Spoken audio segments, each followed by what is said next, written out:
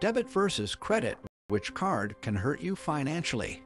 Credit and debit cards are the most popular forms of payment today, but which one should you use? We all know that credit cards can be dangerous if not used properly. However, many people don't realize how much damage it can do to their wallets if they use their debit card incorrectly.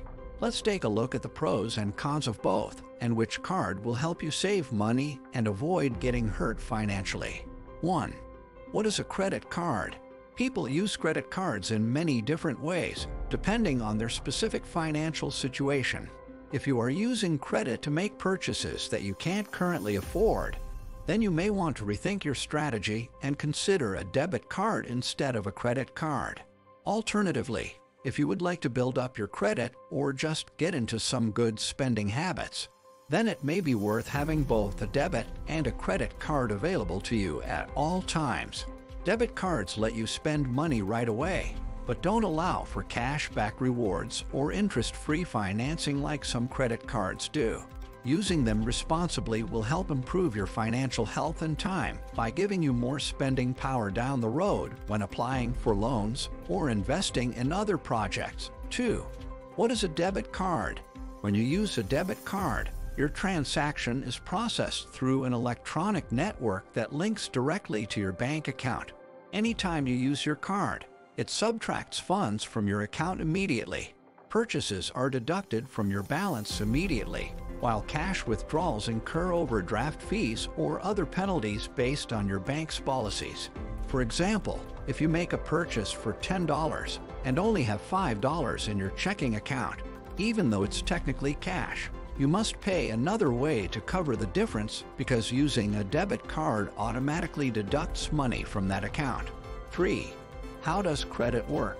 In summary, when you use a credit card to make a purchase, you are spending borrowed money. When your card issuer sends your bill each month, it includes what's called a finance charge or interest for borrowing its money.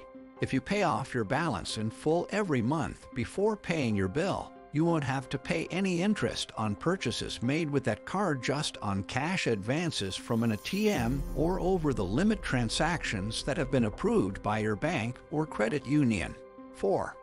What are the pros and cons of a debit card? A debit card is linked to your bank account directly and allows you to spend your funds without needing a credit check. However, if you don't pay attention and overspend, there's no line of credit for your finance. If things go south with your finances and there's not enough money in the account to cover expenses, you can lose money quickly that might be better spent paying off debts or trying to rebuild and keep on running. Also, you may want to avoid certain types of fraudulent purchases, which aren't covered by a debit card as easily as they are by a credit card or cash. 5. What are the pros and cons of a credit card? While a credit card can be a good thing to have, it should only be used as a backup or in an emergency. A credit card should never be used for things that you have enough money for, because you could end up paying high interest rates and other charges on your balance due. This could eventually lead to bankruptcy if you're not careful. The cost of items should always match up with your income level before using a credit card. If you use your credit card responsibly, though, there are lots of pros to having one. Greater purchasing power, extended payment options, and extra consumer protection from unauthorized purchases and damage solicits from stolen cards. 6. When should I use credit cards rather than debit cards? One reason many consumers prefer credit cards over debit cards is that, by law, creditors cannot report delinquent payments on your credit report until after 60 days. So if you tend to spend more than you can afford on your card, foregoing plastic may help stop you from creating serious debt problems down the road. Just remember that you're still responsible for making sure there's enough money in your account to cover each purchase, which can be difficult if you don't receive an alert when your card is used, so only use cash if you really know how much money is coming in and going out of your bank account. 7. What are some things you should do to keep your credit score up? A credit score is a numerical representation of your credit worthiness based on information in your credit report, such as how much debt you have and whether you've paid your bills on time.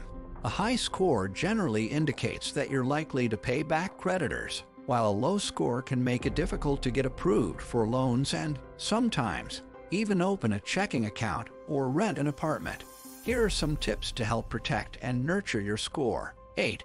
How to keep your credit score up.